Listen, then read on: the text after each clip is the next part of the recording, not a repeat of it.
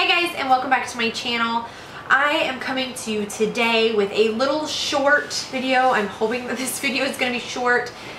This will be my video that is up next, so it will be up Friday.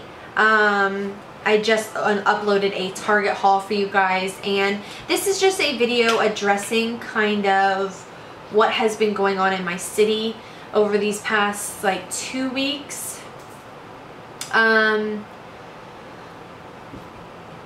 So many people have heard about this, people in the United States, people over in other countries, and I haven't even gotten into it and I'm already starting to get emotional. Okay, I live in Charleston, South Carolina, for you guys who don't know. I know a lot of people are going to be like, don't tell anybody where you live, don't give anybody cities, this, that, and the other, blah, blah, blah, whatever. At this point, I am not large enough on YouTube for it to really be a concern for me. And to be honest, I don't really care right now, and I'm not going to be here for that much longer. I mean, I will be here for a while, but we're going to be moving. So I just wanted to address what happened last Wednesday, Wednesday night. Sorry. My freaking camera is gonna die again. I'm gonna get really pissed off really quickly. There was a massacre, mass murder that happened last week in one of our churches in downtown Charleston, and my husband actually went to school with the youngest victim. His name was Taiwanzo, and my husband just kind of, you know, been going through that, and he played football with him, he grew up with him. He was like, you know, he was such a spirited person, he was so nice, he was very very soft voiced, and but he was so passionate about his education. He just graduated in 2004 from college, and it hurts that this has happened, and I don't know why I'm getting so emotional right now. Like, I haven't really been that emotional about it. And I didn't personally know any of these victims, or the boy who did this. God. But I feel for those families, and I am so incredibly blessed and proud to say that I am from Charleston because of just the strength that we have all shown, and the fact that we have all come together, and the things that have happened just since then. And because of this, I truly believe wholeheartedly that good is going to come from this. Good has already come from this. Yes, there are some things that are going on that, in my opinion, I think are incredibly stupid, and people need to not make it about those things, because that's not what this is about.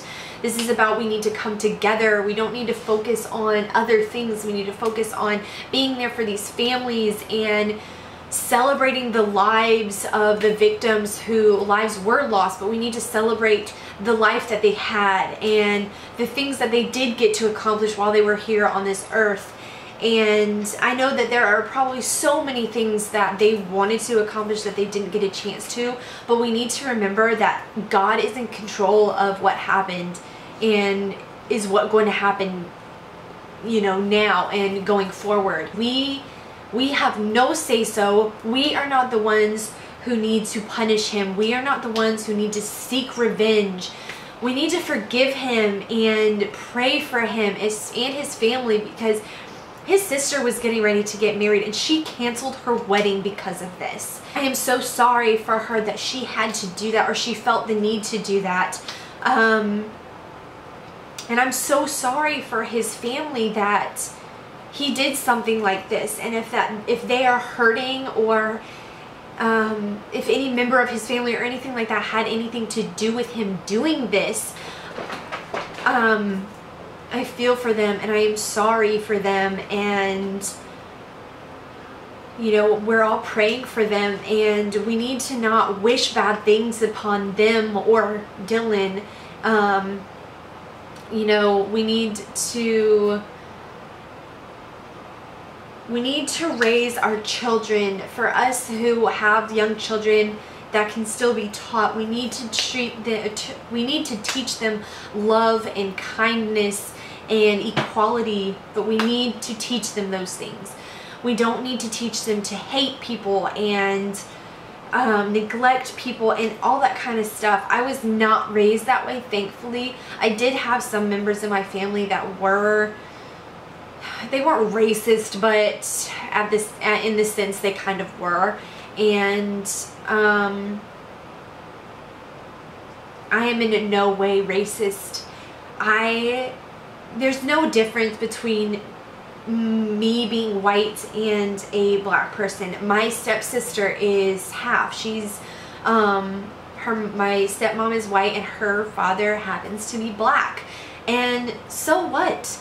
Who cares? She's still part of my family. I still care for her. I still love her. And you know, it shouldn't matter what skin color we are. It shouldn't matter what religion, ethnicity, sexual preference, anything like that. It should not matter. That is their decision on sexuality in that sense, but it's not their decision to be white or black. But you know, that's just how we're born. That's how God created us.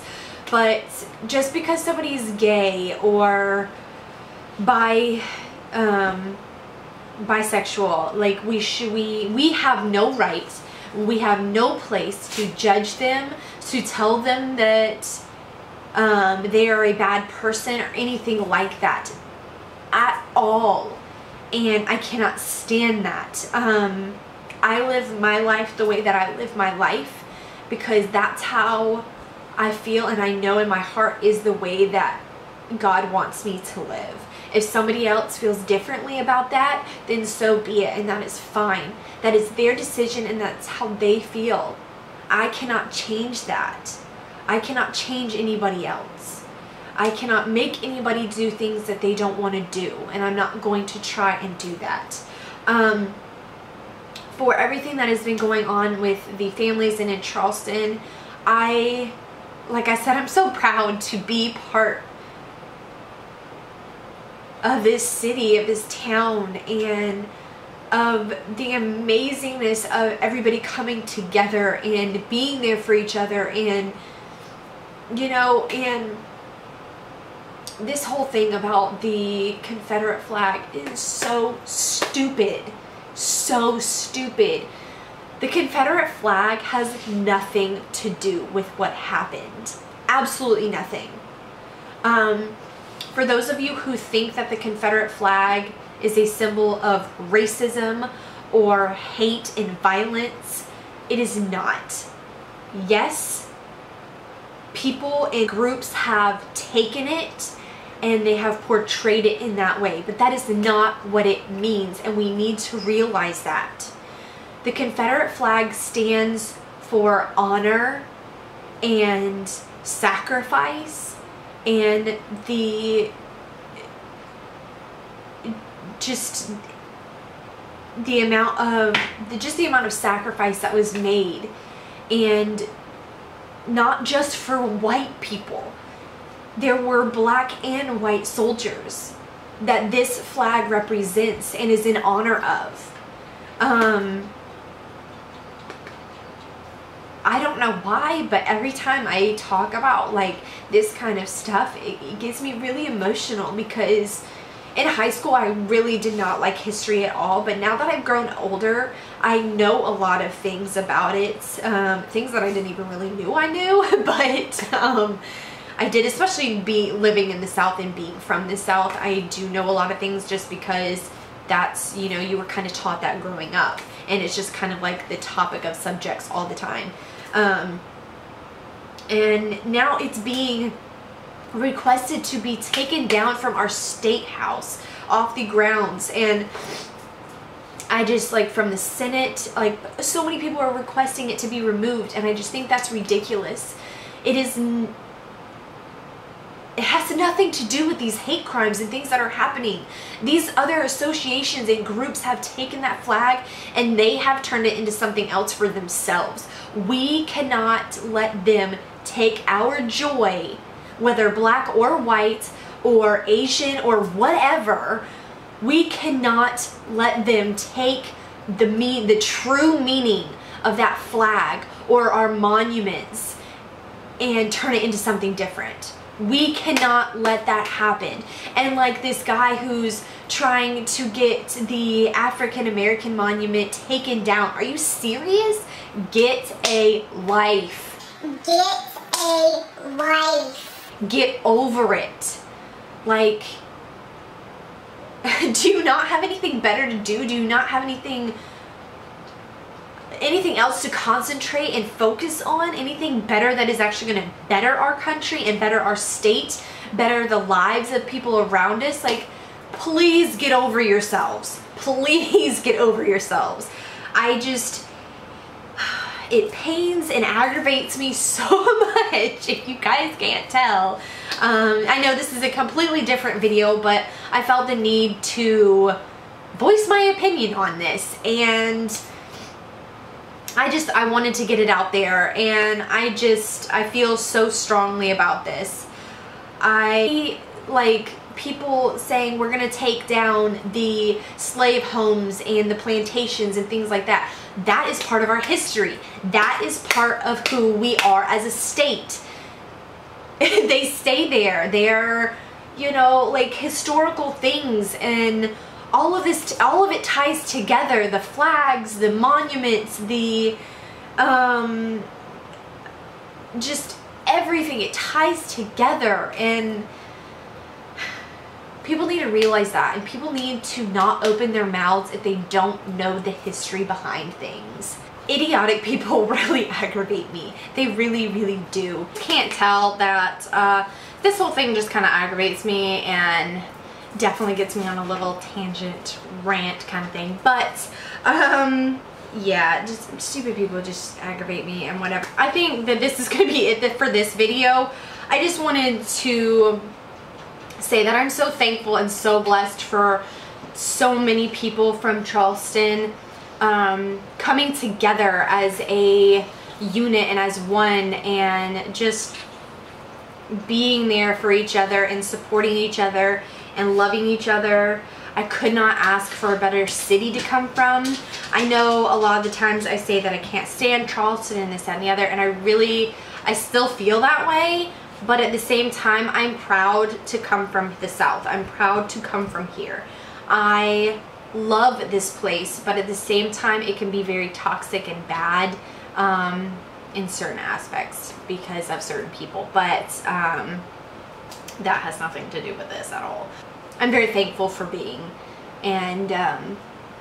from here, and I'm so proud of Charleston, and I know that this is going to change a lot of things, and I know that a lot of good is going to come from this. A lot of good has already come from this, and a lot more is going to come, and I can't wait to see it.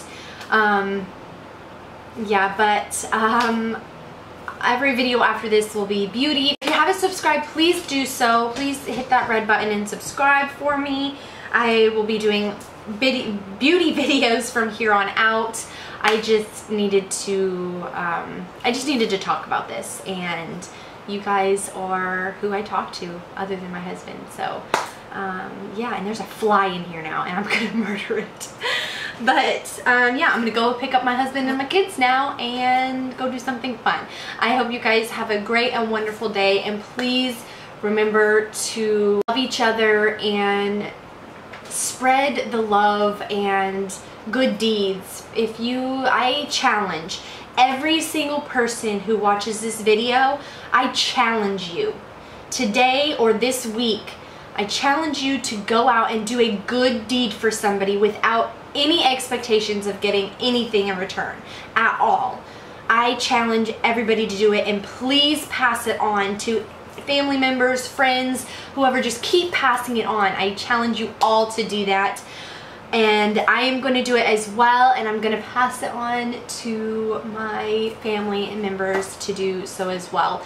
Because if we do that, then so many more positive and good things will come out of it than if we are rude to somebody or anything like that. Even if it's just holding the door open for somebody or helping an old lady with her groceries or anything like that. Please spread the love, the good deeds. I love you guys. Thank you for watching this rant babble video. I hope to see you guys next time, and I will talk to you guys later.